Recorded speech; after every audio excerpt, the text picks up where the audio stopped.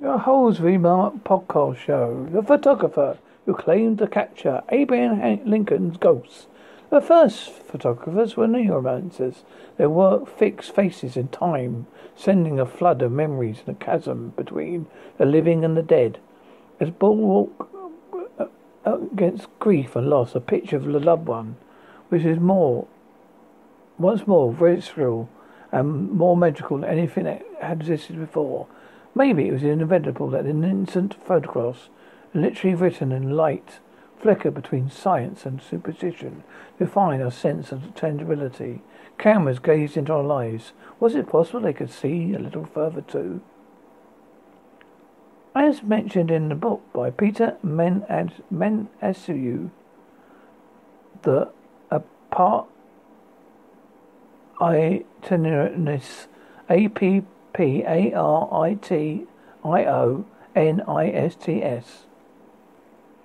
and that's Mensu, MANSEAU, offers a sensible insight history of the original spiritual photographer William Muller, whose rise and fall in the late 19th century put him at the centre of a debate between religion, fraud, and of course the material reality of our immortal souls. Muller worked as an engraver in Boston, but he dabbled in photography on the side. His first spirit photography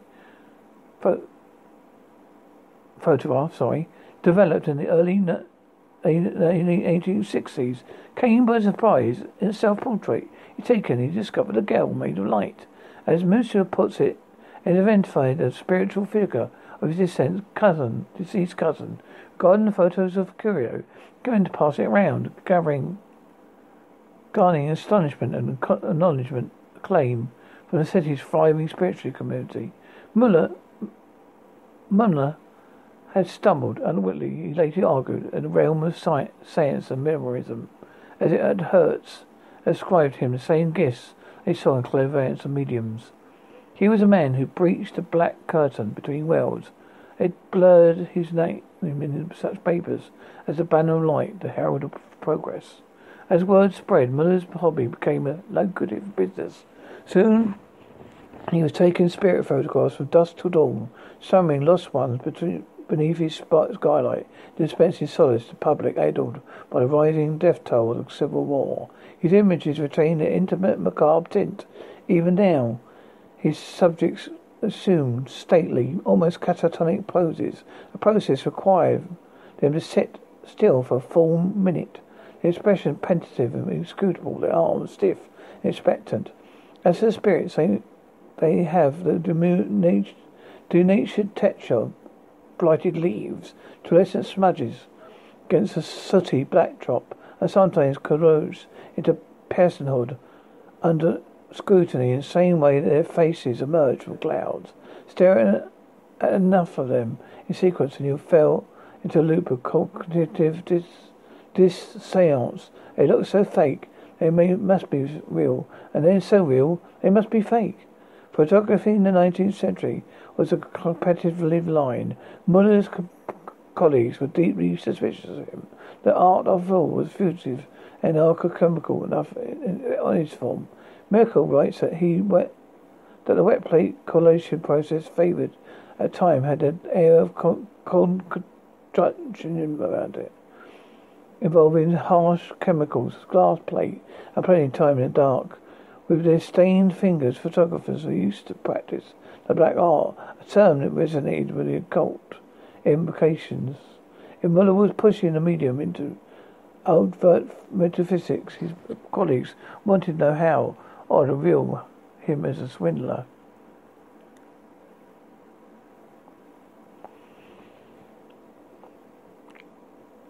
A slew of investigators visit Muller to investigate his methods, and most of them were contrived that his results were legitimate. Success emboldened him, and Abet caused him. He expanded the operation to include a mail order service, sent a description of the spirit you hope to see, plus $7.50, and you too could see ghosts. Hold intercourse with mortals, as one spiritist put it. Then a stray visitor intruder identified one of the spirits as his wife. Not a problem. Her face fit, except his wife was still alive and had posed at Muller's gallery well in advance of his outwardly turn. The skeptics began to outnumber the believers, and Muller, cowed by the loss of faith, eventually moved to New York, where he set up shop anew in 1868. By the following year, he had been formally accused of fraud and latency and locked up in the Tombs. The showing trial made headlines around the world.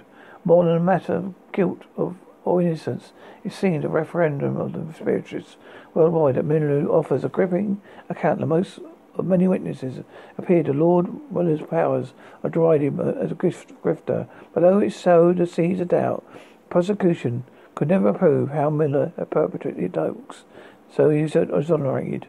Retreating to Boston, Miller most retired for spirit photography in his later years, though he couldn't resist one high-profile client, Mary Todd Lincoln.